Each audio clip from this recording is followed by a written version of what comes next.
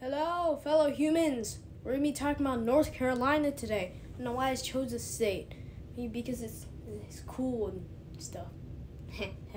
Anyways, so we're gonna be talking about North Carolina's some facts about it, some geography, its weather, climate, and its famous attractions.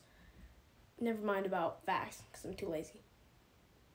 So this is North Carolina, and to the west of it is Tennessee. To the north is Virginia.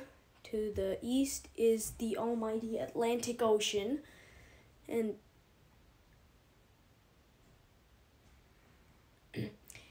to the south is, well, north is north, south is South Carolina.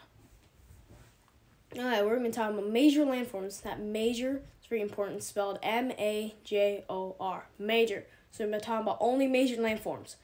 So there is the coastal plains, there is Piedmont, and there is the Appalachian Mountains. Okay, on to weather and climate. So the climate in North Carolina has very hot summers and moderately cold winters.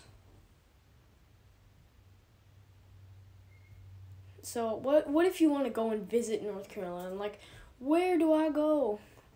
So you can also go to Chimney Rock. It's Chimney Rock State Park. You can go to Asheville, which is a city, or you can go to Mr. Beast's house. Now, North Carolina is cool. Its geography is cool. Its weather is cool. And its famous attractions are cool.